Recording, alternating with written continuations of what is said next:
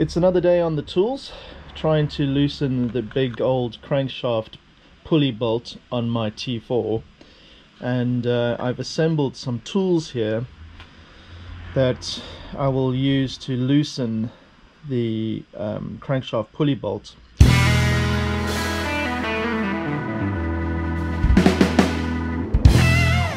I've managed to borrow a VW tool, and this is the locking tool, the official VW one, that locks the crankshaft pulley. It has a small little recess in it over there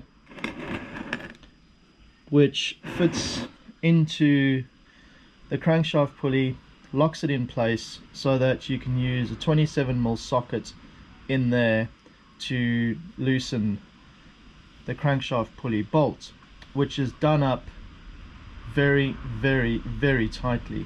So much so that my 400 Newton meter impact wrench will not budge at the moment.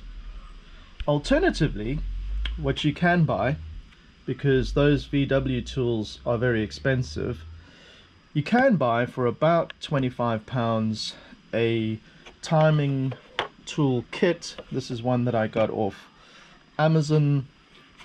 Now it has a very similar locking tool, but you can see that it is a great deal smaller.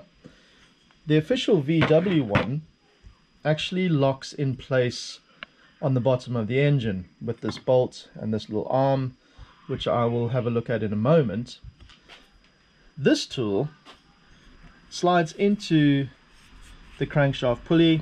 That little notch there fits onto a notch inside the crankshaft pulley to be able to lock it in place. Now the obvious difference between this and that is that this one requires a 3/4 inch breaker bar socket to go in there to hold it in place.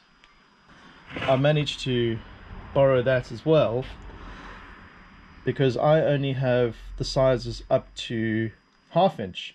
So I do have a 1/2 inch to 3/4 inch socket adapter which fits in there, but the more moving parts that you have in an assembly like this, the more chance there is that something is going to break. And if you just look at how beefy this 3/4 inch breaker bar is compared to a 1/2 inch bar, it is a huge difference. Let me show you. So this is my 1/2 inch bar, long 4-foot long breaker bar, which is very useful. You can see the difference in beefiness between a 1/2 inch breaker bar and this 3/4 inch breaker bar. So I want to be using this big bad boy as much as I can, because the impact wrench will only tighten it up so much, and then you have to torque it and then do an extra 90 to 180 degrees with something like this, and I suspect I'm going to need to put a pipe on the end of that to get that accomplished.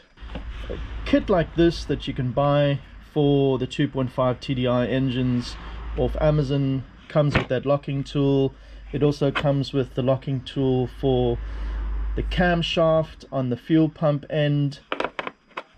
This fits into a notch when the camshaft is at a certain position.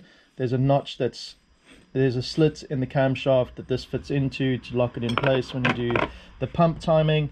And then there's these other little feeler gauges, another little locking tool over here. I have yet to discover what that's for. And then some pins.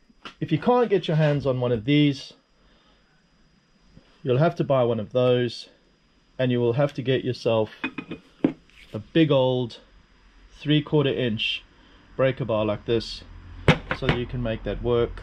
That goes in there, and hopefully you can get it off.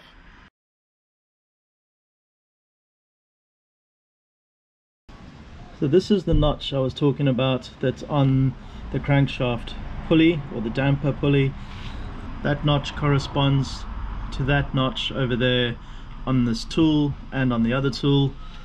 Basically what I have to do is fit this tool in that there to lock it in place. That is the locking tool in place now. You can see just in there that the notches have lined up. When this is in place, you can see my little pink mark there, that this is effectively a top dead center, which is interesting. The edge of kind of the flange on the back of this tool moves up and then rests against the flange or the extension that's actually on the block. Everything is in position, everything is locked down, top dead center is in place, fuel pump is lined up. Let's try and get that big bolt out. It takes a 27mm socket. Let's hope this works. It is coming out and it is loose.